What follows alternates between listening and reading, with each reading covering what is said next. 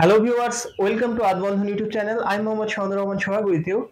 In this video, now I am showing you how to make MCB and overload connection wiring circuit diagram. If you're new to my channel, please be subscribed and stay with me. Press the bell icon for more my video. If you already subscribed, thank you so much. So viewers, let's start.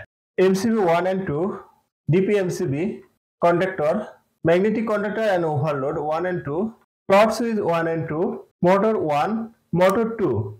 First phase connection input to MCB1 and MCB2, second phase connection input to TP MCB1 and 2, third phase connection input to MCB1 and MCB2, neutral connection input to DP MCB, phase connection input to DP MCB, three phase connection from MCB1 to contactor and from contactor to motor, output connection from MCB2 to connect contactor 2, again second phase connection to contactor 2 and third phase connection to contactor 2, three phase connection from overload to motor 2, output connection from contactor to connect overload, again output connection from overload to connect contactor, output connection from contactor to connect overload, output connection from overload to connect contactor, output connection from DP MCB to connect contactor, neutral connection from DP MCB to connect float switch, phase connection to connect float switch, neutral connection from contactor to connect float switch to phase connection to float switch 2,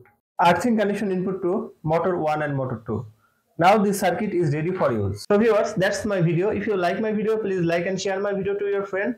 Share my video to your all social media. Thanks for watching my video and thanks for being with me. Thank you so much.